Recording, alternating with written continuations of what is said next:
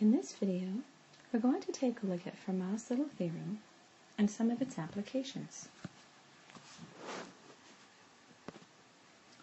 Fermat's little theorem states that P is a prime number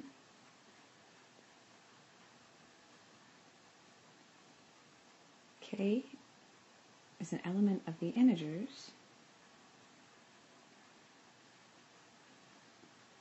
and P does not divide K, then K to the power of P minus 1 is congruent to 1 mod P. Let's look at one way in which we might apply Fermat's little theorem to solve a problem.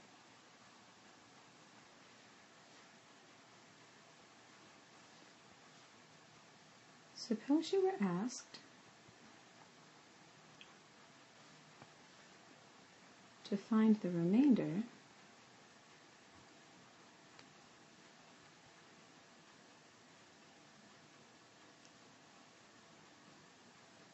when 30 to the power of 2020 is divided by 19.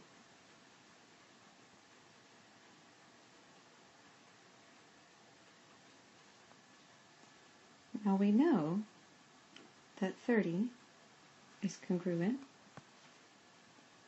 to 11 mod 19, and we can also say that 30 to the 2020 is congruent to 11 to the 2020 mod 19. Then, by Fermat's little theorem, we are able to say that 11 to the 18 is congruent to 1 mod 19. Our next step is to use our result from Fermat's little theorem to rewrite our original congruence, where we said that 30 to the 2020 was congruent to 11 to the 2020 mod 19. And what we'll do is we'll break up 2020, or rather 11 to the 2020, so that the exponents represent a product that includes 18. For example, we can say 11 to the 18 times 112 plus a remainder of 4 mod 19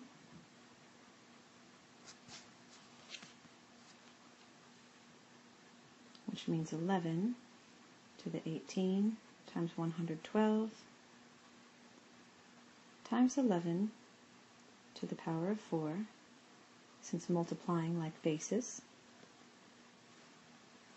allows us to add the exponents, and 4 needs to be added to the product of 18 times 112, and then mod 19.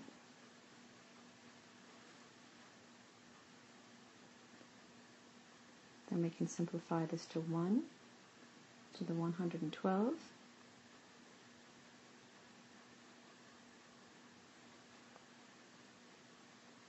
times 11 to the 4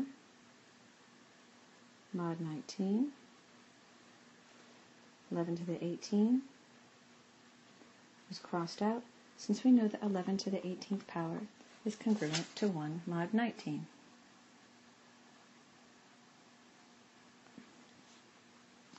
Now we have 11 to the 4th power mod 19,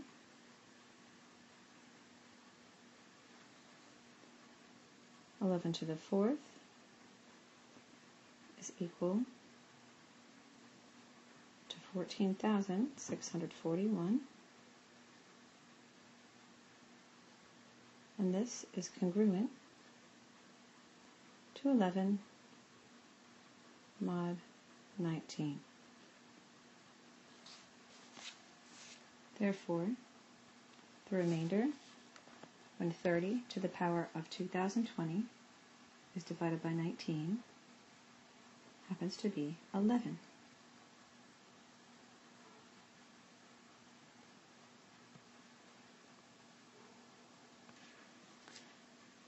So this concludes our example of a description of Fermat's little theorem and an example of an application.